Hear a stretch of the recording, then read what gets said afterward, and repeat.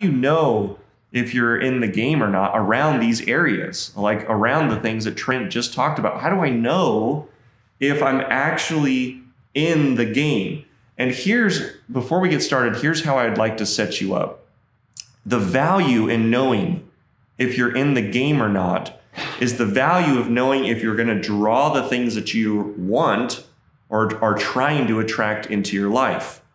So if there's something you want in your life, it would be pretty valuable to know if you're even in the game around getting it.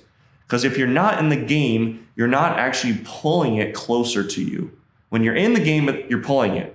When you're not in the game, it's just stuck over there. And if you have something, just ponder with me for a moment, but if you have something that you've been wanting, if you have something that has been like a craving desire, or something that you've really wanted for your life, or something that just hasn't been showing up, this might be your training to get access to, like, how do I actually bring that thing forward? How do I actually manifest that thing into my life? So the games we play. In most games we play, there are multiple views the game is being played from, meaning like different perceptions that the game is happening from. For example, there are people playing the game. So if you're playing like soccer or baseball, golf, there are the people who are actually in the game, holding the club with the ball, interacting with the points. Those are the people playing the game. There are the spectators, or the people who are spectating the game. And in any professional sport, there are always spectators, right? The people who are watching. There's the coaches. There's the people who are designed and trained to guide the players, the people that are actually in the field or on the court. And then there are player assistants, people that help individual players or trainers. And there are also scorekeepers. There are the people who keep scores, the statisticians who keep and track every movement. You know, I'm a big jazz fan now, and I've learned a lot about how they do all this. And there are people who are assigned to each player to watch, like, oh, did they have a foul? Did they just make a point? Did they just have a rebound? Did they just have an assist? And they literally track every single one of those matrix, because it defines who they are as a player, defines their value as a player, whether they're getting traded or how much they're going to pay them every year.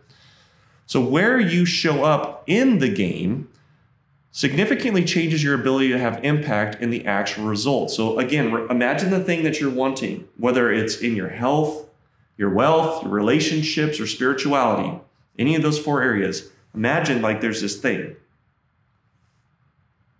And you're like wanting to have it come closer, but it just, for whatever reason, you haven't been able to manifest it. It could be from a wealth perspective. It could be like something as simple as a house, like having your own home, or being out of debt, or in a relationship. It could be manifesting or pulling a new relationship into your life. It could be a significant other, like a romantic relationship. It could be a friend. It could be how many friends you have. It could be relationships you have with people who are helping you win in your life around money, or around your spirituality, around having certain influences. When it comes to your health, a lot like what Trent talked about, it could be something around your diet, how much you weigh, how you feel, how you look.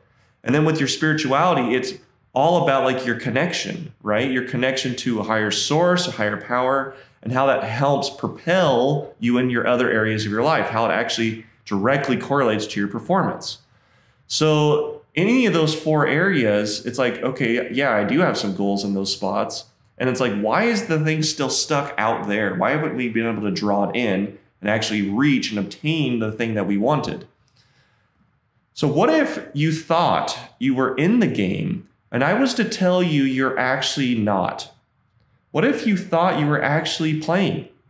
You thought that you were actually running a business. You actually thought you were being a COD, or you're actually trying to make money, or you're trying to get commissions, or you're trying to like better your health, or you're trying to have better relationships, but you actually weren't.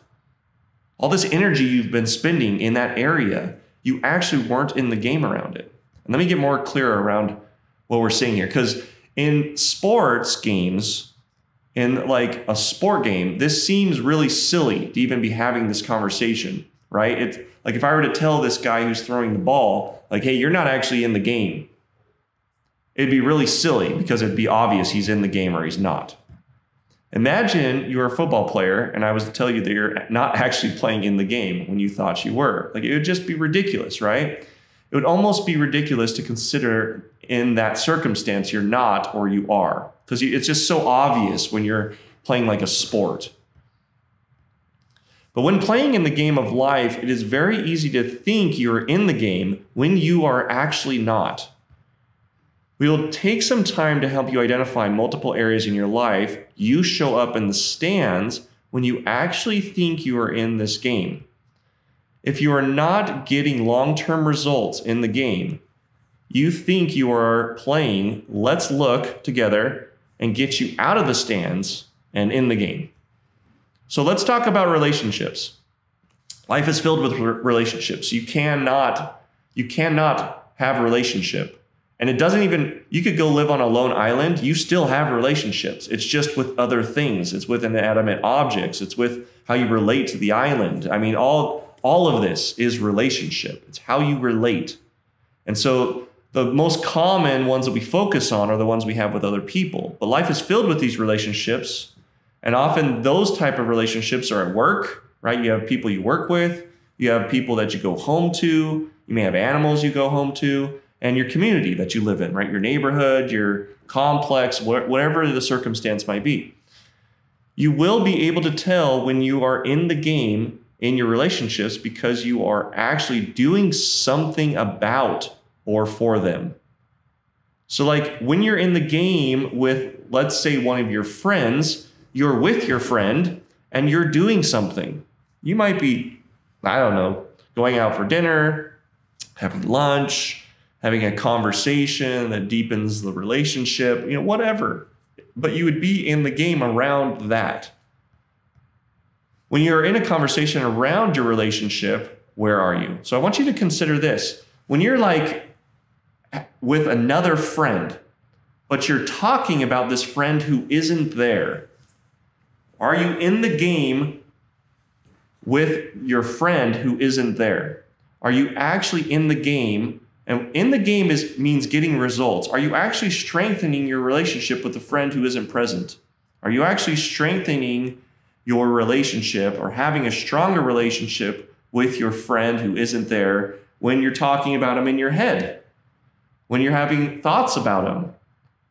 And the reality is you're not, because they're not there. To actually have impact, you would have to be interacting on some level, a text, a call, an interaction, an exchange of some sort. And in those moments, you're in the game. Anything outside of that, you're not in the game with that person anymore.